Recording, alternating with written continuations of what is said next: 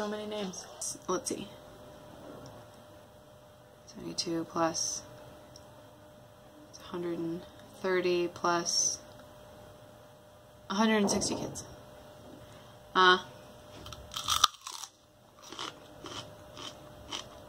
feet are killing me.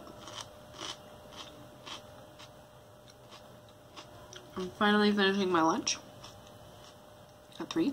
If you want to bypass all the teachers using the copy machine on the first day of school, stay so late that you're like the only teacher left. Here I am.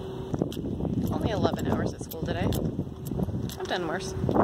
My feet hurt so bad, and I need to go and make copies. But I don't want to stand up. My feet hurt so bad. It is only the 3rd day of school, and I've already resorted to a protein meal bar for breakfast. Really trying to file some things, and I guess I have a lot of files because that's what happened.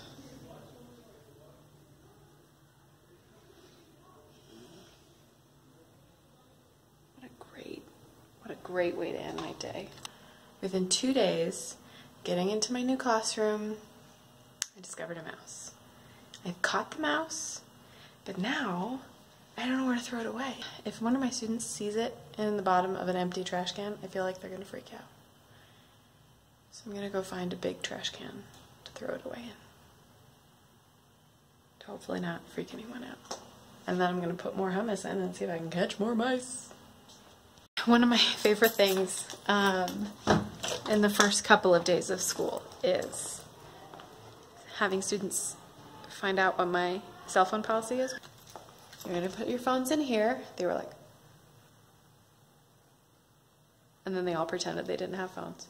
And then as I close the door, they're like gasping. They're like acting like I just took away their newborn children.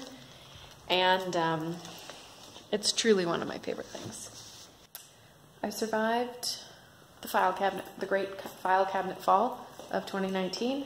From now on, I am not opening more than one drawer at a time. And even then I'm gonna open it gingerly. So tired. I can't wait to go home and sleep. Goodbye, beautiful classroom. Hello, sleeping in tomorrow. I was driving up to the field. That was not a fart, by the way.